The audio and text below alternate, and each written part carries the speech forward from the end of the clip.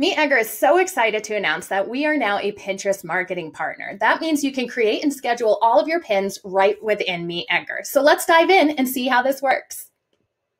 When you click to add new content in Edgar, you're going to select the category you'd like your pin to be placed in. You can create Pinterest-specific categories or add your content to any existing category.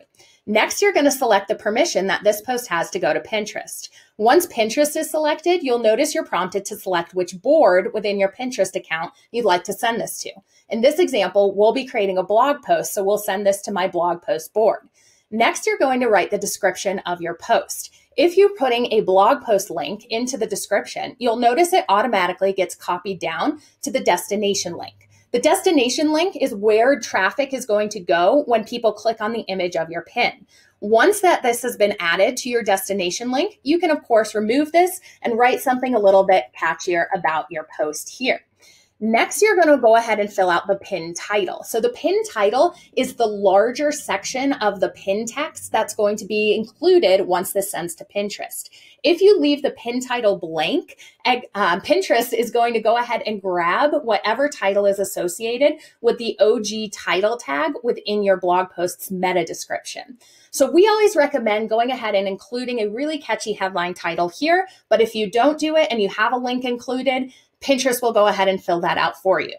Once you've added your blog post description, your title, and made sure there's a destination link included, it's time to add your graphics. So you can either use our suggested images. These are being pulled from the posts that you've added here. These are all images included in that blog post. You can just click add and it'll add the image for you. Or if you've created a graphic, perhaps in Canva, and you'd like to add that instead, you can always use this icon here and select one from your computer. If you'd like to add a video, videos on Pinterest can be 4 seconds minimum, 15 minutes maximum, and you can do the same process of clicking the video icon and choosing one from your desktop. Once you've added all the elements for your pin and you're happy with how it looks, you're going to save it to your MeetEdgar library. The pin will be stored in your MeetEdgar library, and scheduling works in the exact same way that it works for any other account. You're going to come to your weekly repeating schedule and make sure you've added the Pinterest categories and have that Pinterest account included in the permissions.